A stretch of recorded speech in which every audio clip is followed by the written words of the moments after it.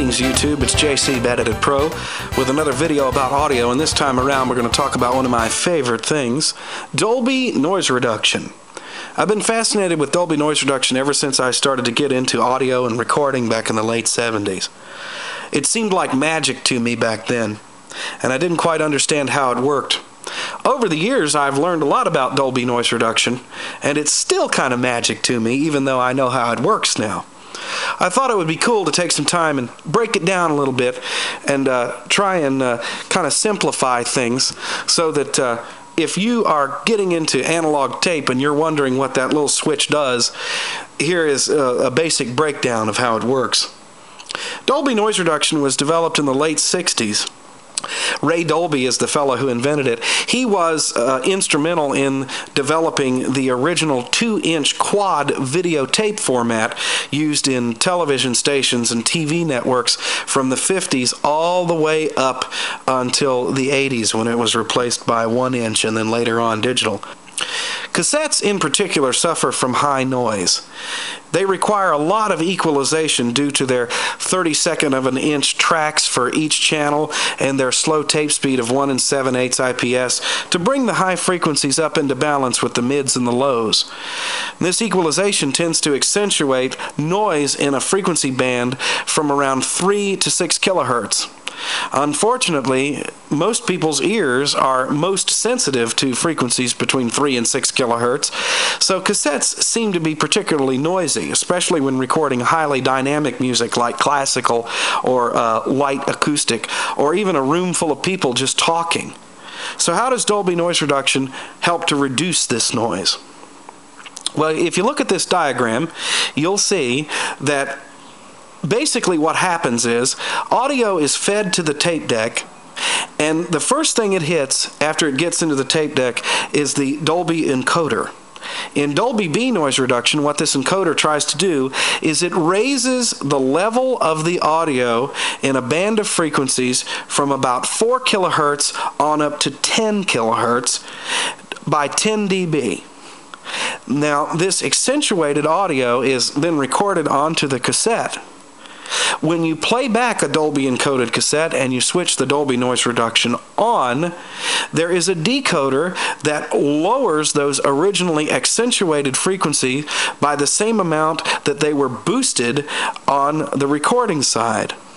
What this does, of course, is returns the dynamics of the original audio back to where they should be, and in the process of doing that, it lowers the noise by 10 dB. Since the original recording has the high frequencies boosted, more detail of what is in that band is recorded on the tape since it's recorded above the noise. And when it's played back, even though those frequencies are put back to their original levels as they were in the original recording, you still are able to hear more detail because the original recording was above the noise. Very cool, huh? So exactly how does it do that? Well, you couldn't just boost the high frequencies by 10 dB on the recording side and expect that when you played them back that they would be all right, because of course whenever the orchestra got loud or the cymbals crashed in a rock band, if they were boosted by 10 dB, they would saturate the tape and cause a lot of distortion and splatter. So what Dolby noise reduction does is it uses something called a compander. A compander boosts audio below a certain point, but as the input signal gets louder and passes that point, it doesn't do anything at all. You can take a device known as an expander and tune it to where it works in concert with the compander. So as the compander boosts on one end, the expander lowers on the other end, and the original dynamics of the audio stay the same, even though the audio has been companded and expanded. That's a pretty basic system, and it would actually reduce the noise. But the problem is that if you used a basic compander and expander, what would happen is that anytime you had a particularly quiet section, and let's say somebody was playing a triangle or a guitar very quietly with a lot of high frequency material in it, every time that they would do that, you would hear a rush up of noise behind it. Dolby gets around this by using a thing called a sliding compander, or a sliding filtered compander. In other words, if you had input audio that was just a kick drum with nothing over top of it and no high frequency content to speak of, you would get the full 10 dB of companding. On playback, you would get the full 10 dB of expansion. But if your input audio had like cymbals crashing or the sound of a rock band, with lots of screaming guitars, the Dolby noise reduction system would slide a filter up to the dominant frequency in the signal, and no companding would be done below that frequency. This filter slides from 300 Hertz all the way up to 20,000 Hertz. So in effect, if the signal is loud enough to mask the noise anyway at a particular frequency, no processing is being done. The same thing happens in the decoder. There's a sliding filter there too, but it slides in the other direction. So that's basically how Dolby B noise reduction works. Now, there are other forms of noise reduction available. You can have Dolby C on a cassette. That was introduced in 1980. You can have Dolby S, and you can have Dolby SR on a professional machine.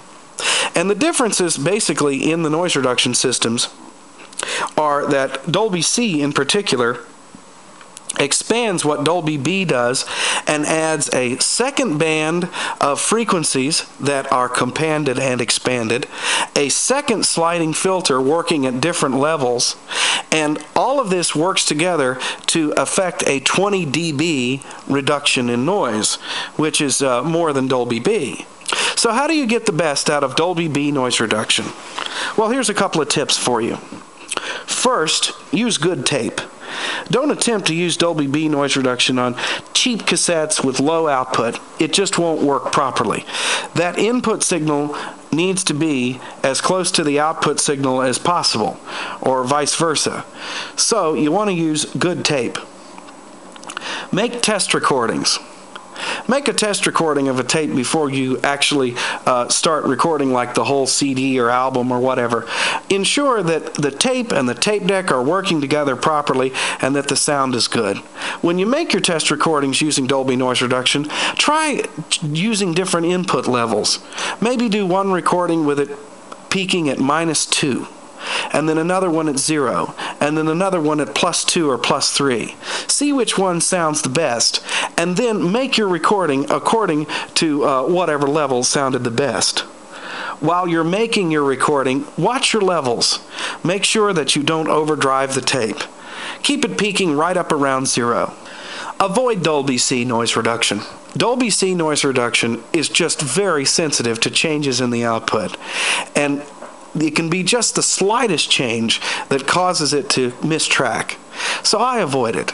I use Dolby B noise reduction on normal cassettes. I tend to not use Dolby noise reduction on Type 2 or Type 4 metal tapes. It's really not necessary. The formulations in chrome tapes and metal tapes are very quiet to begin with. Plus, the different equalization curve used, 70 microseconds to be precise, is quieter than the 120 microsecond preemphasis used on normal tape. Type 2 and Type 4 cassettes are usually about 6 to 8 dB quieter than normal tape. Since Dolby B noise reduction gives you a 10 dB decrease in noise, it's not that much different when compared to a normal tape that has been encoded and decoded with Dolby. And also, chrome tapes tend to do much better on the high frequencies than normal tapes do.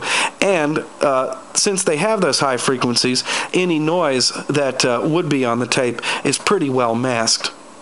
So there you have it. It's my little video about Dolby noise reduction. Don't be afraid to flip that switch. Experiment, play around, and make some quiet tapes. Thanks for watching.